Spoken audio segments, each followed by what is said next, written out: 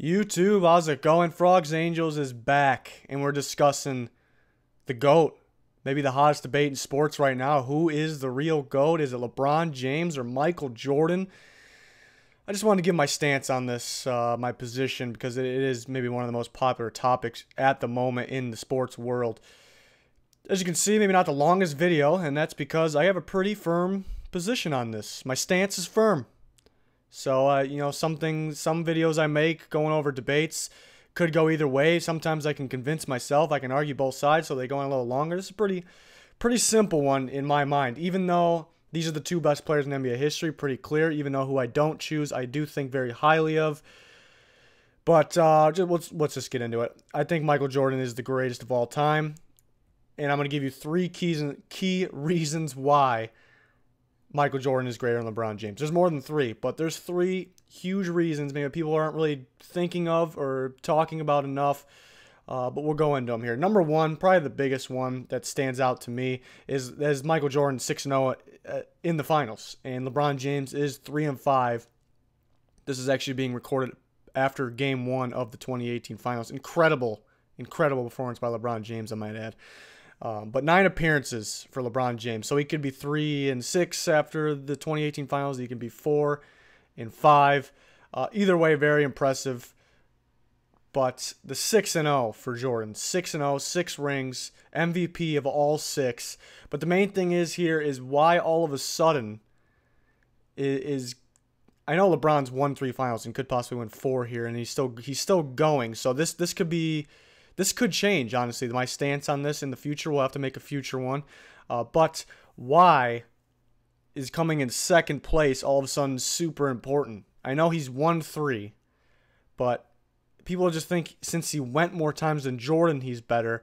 But nobody really remembers who, unless it was recent, who got second in any sport, any championship, and all of a sudden it matters.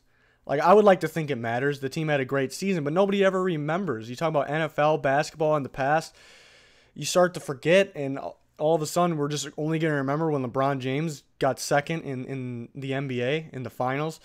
So it never really was in that important. So I think people are bored. They really want to make this debate.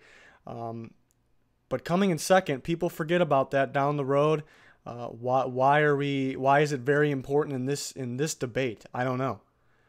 Talk about, and I cover a lot of NFL. I know a lot about the NFL. I don't remember who got second a lot of years. I mean, the recent years we remember, but I don't know. I don't know why it's all of a sudden super important, but that's a big reason. Jordan 6-0 in the finals. I know LeBron went more times, but there's more to go over here. Number 2, the second key reason, Jordan greater than the Chicago Bulls. You might be asking, what the heck does that mean?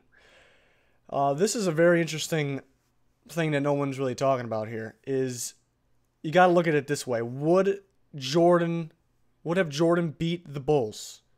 If Jordan was playing against the Bulls without Jordan, I'm pretty darn sure. I'm very confident he would have beat him. And people compare the Warriors right now to the Chicago Bulls. LeBron's objective is to beat the Warriors, maybe one of the best NBA teams of all time. You look at the Bulls, the Jordan-era Bulls, the best NBA teams of all time. So I think Jordan would have beat the Bulls. You see the year he retired for baseball, the Bulls couldn't do it. Even though Scottie Pippen, maybe one of the best of all time too, maybe without Jordan he would have been much better. But I know LeBron did beat the Warriors once now, could beat them again this year. But people just aren't thinking about this. Could Jordan beat the Warriors now? I think he would have beat the Bulls pretty easily then. Just something interesting to think about, in my opinion. People don't really think about that. Just put Jordan in LeBron's shoes. I know people have their opinions on that, and then the third key reason is everyone wants to be like Mike. What I mean by that is there's so many people that are born now. They're being born right now. Kids very young age, never saw Michael Jordan play. They want to be like Mike. They want to be Michael Jordan. Without Michael Jordan, basketball isn't where it is today. Again, there's people that aren't from Chicago that love Michael Jordan and didn't see him play, which there's nothing wrong with that. That's not my point.